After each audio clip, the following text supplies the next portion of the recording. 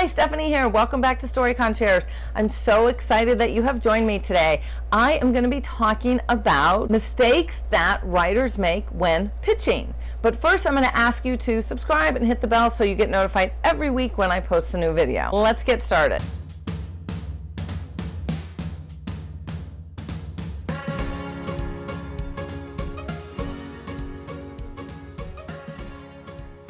The first mistake that I see people making when pitching is not knowing what their story is about. So they can't sum it up in one or two sentences, and when they do a pitch, especially in person, they use a lot of and it just goes on forever. So make sure that you know what your story is about. The next mistake that I see writers making is to pitch like they are a little kid. And what I mean by that, especially pitching in person, it's kind of like, well, the story is about this guy, and like he meets this girl, and like, so they were wearing a red dress, or she was wearing a red dress, and they went to a date, and it just becomes so boring and monotonous. You don't need to do that. I understand that pitching is very hard. Do you like to pitch, or do you have struggle pitching? Please post in the comments what your struggles are, or if you do like to pitch, what your successes have been, so we can all start talking about it. The next mistake that I really see people doing when pitching is that they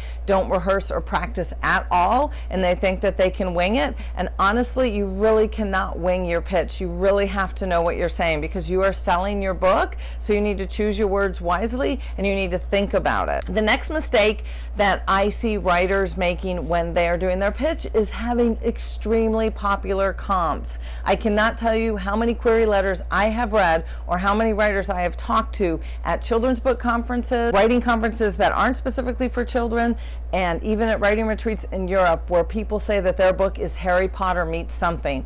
Please do not ever use Harry Potter as a comp, because you will never live up to that. Unfortunately, it doesn't matter how good your book is, the expectations are going to be way up here, and so it's just not worth it. So find a comp that is not Harry Potter, but that is very similar to your book. Find one or two, find two, either books or movies or TV shows, and use those. But try to avoid the super popular ones. I know in the last couple years, every single person and their dog has a middle grade book that is Stranger Things meets something else. And honestly, nothing is living up to Stranger Things right now, because it is so popular. So please do not make that mistake that so many writers make. I just want to say that, remember, when you are pitching your story, you are selling it. And if you love that story the way that I know that you do, because you wrote it, you really want to have your best foot forward when you're pitching it. So please take the time and think about your pitches and perfect them, whether they're short or long, whether it's for your query letter or if you're entering a pitch competition, just so you really understand how to do it. I have put in the description some links to some amazing resources from agents and other writers and editors who have talked about pitching, because I know that it can help you, and I know that you can do it. You've written the book, the hard part is done. Now I just need you to learn how to pitch it so you can sell it and we can all read it. Have a great day, and thank you for tuning in.